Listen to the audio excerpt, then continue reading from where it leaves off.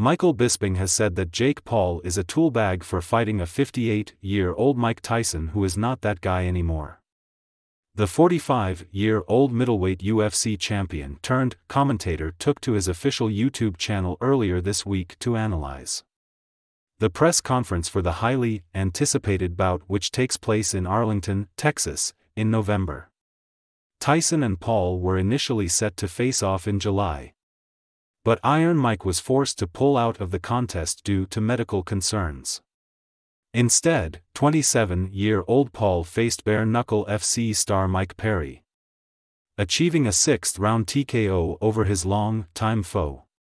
However, Tyson has since received the go-ahead to fight Paul, and the two will meet in the squared circle come November 15 in a lucrative Netflix live stream, the first of its kind. There's a wealth of hype heading into the bout, with Paul racking up an impressive 10-1 record since turning pro back in 2020, beating UFC stars like Anderson Silva, Nate Diaz, Tyron Woodley and Ben Askren. Tyson, on the other hand, hasn't had a sanctioned bout since his 6th round retirement loss to Kevin McBride back in 2005, only returning to fight Roy Jones Jr. in a 6-round exhibition bout which went the distance in 2020. However, Bisping simply isn't buying into the allure of the upcoming contest, dubbing the scrap a joke.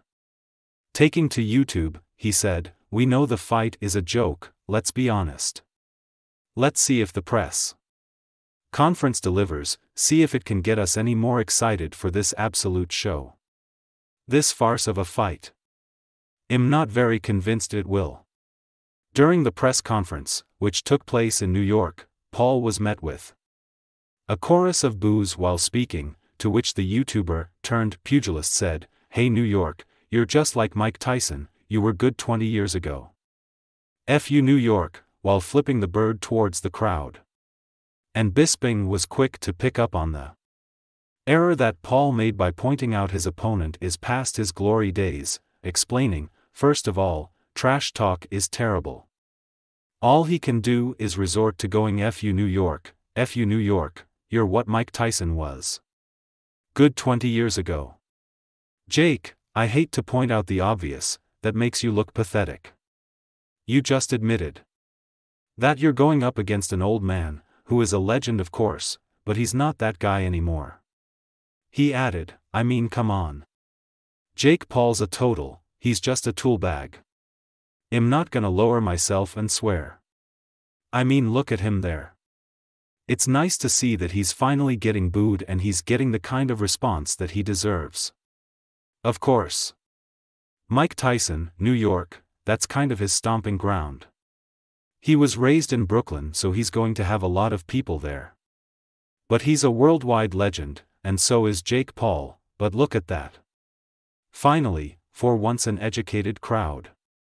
Bisping also later accused Paul of cherry-picking established fighters who are well past their prime. During the conference, Paul said, "Every time these fighters sit across from me and it's YouTuber, it's Disney Channel, all that s. And then you end up on the Fing canvas. You'll see, it's going to be no different here, I promise you that." To which, Bisping responded, "Well, that is true.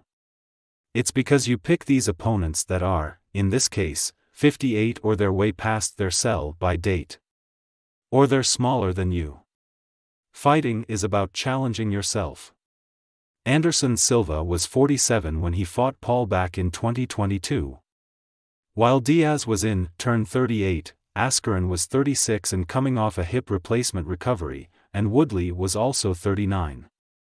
The only loss that Paul has suffered in his career to date came in the form of a split decision to Tommy Fury in February last year.